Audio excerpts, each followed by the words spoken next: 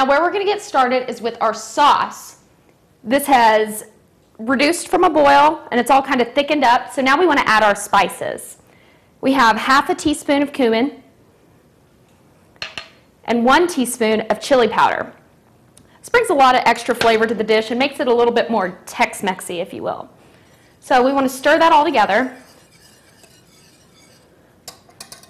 So now we're going to mix together our vegetable mixture and our chicken. We have about 3 chicken breasts that have been shredded. Ooh. We're going to stir it around. You want to make sure that you're going to get a little bit of chicken and a little bit of veggie in every bite. Now we're going to start layering our casserole. You want to start off with a little bit of sauce in the bottom of the pan so the tortillas don't stick. We're just going to roll this around so, like I said, our tortillas don't stick to the bottom of the pan. I have about a dozen tortillas right here, corn tortillas. You're just going to layer them, about 6 per layer. We're only going to do 2 layers, so there's not too many corn tortillas in there. All right, now we're going to add about half of our chicken mixture to this. And we just spread it on out.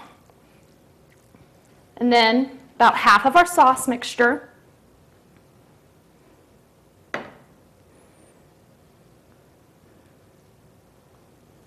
was a little bit more than half, but that's all right. What the sauce is really going to help with in this casserole is it's going to help get our tortillas nice and soft. All right, so now we're going to add cheese. About 1.5 cups to 2 cups of cheddar cheese. And you're just going to sprinkle that over. Half and half because we want to top the top of it off with cheese. And another layer of tortillas. Then the rest of our chicken mixture, just dump it on in there. You know, we like to get messy in the kitchen. And the rest of our sauce mixture. And of course, last but not least, cheese. Now we're going to bake this at 350 degrees for about 30 minutes until the cheese on top is melty. And I kind of got started a little early. So we're just going to go ahead and pull this one out. Oh, look at that. Look at all that cheese. It's all kind of burned a little around the edges. Good crispy edges, let me tell you that. So, get my plate. You just need a spatula. I'm going to cut down the middle of that.